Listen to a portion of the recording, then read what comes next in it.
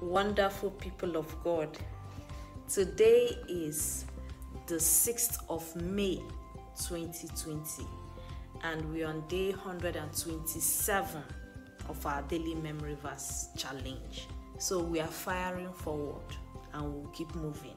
Nothing is stopping us. Okay, so my memory verse for today is taken from the book of Galatians chapter 5 verse 2, and it says, "Listen, I, Paul, tell you this.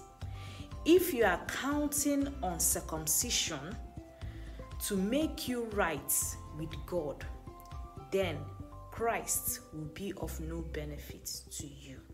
Okay, so some people think that, being righteous is based on the amount of laws you keep.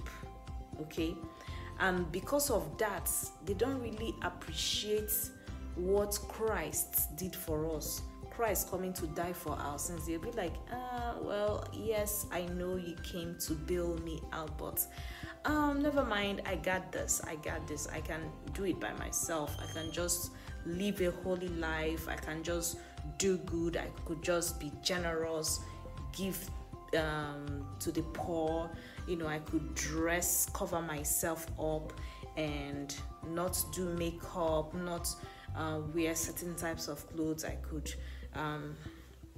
not braid my hair, this way, do it this way or that way. No. It's not by what you do or what you don't do. That's not the qualification of being righteous or being, right in the eyes of God. Because remember, the scripture says that our self-righteousness is like what? Filthy, dirty, very dirty rags. Not even dirty clothes, dirty rags in the eyes of God. It means nothing. It's irritating without Jesus. Okay, so we need to base our righteousness, or we need to base our acceptance with God on what Jesus did for us by shedding his blood to cleanse us.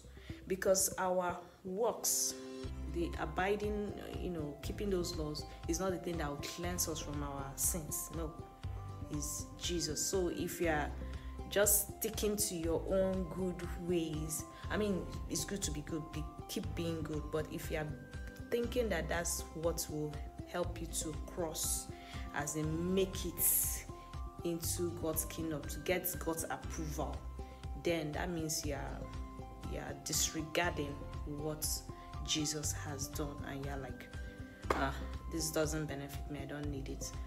So that's arrogance. That's not appropriate. Okay, so let's be good, but don't rely on your self-righteousness. Rely on Jesus. Okay, so don't worry, we'll dwell on this particular chapter as we keep going down the chapter. I'm sure we'll get more understanding about what this is all about. Okay, so I encourage us, read ahead, and not just reading this chapter. However the Spirit of God directs you, just make sure you are reading your Bible, meditate on it, dwell on it. Let the Spirit of God minister to you the knowledge He's trying to pass across to you, okay, for that particular verse or chapter. All right, but I encourage you and challenge you to memorize at least one verse a day, but most importantly, do what the Bible says you should do. Okay, so have a lovely night, and I hope to see you tomorrow by God's special grace. Bye bye.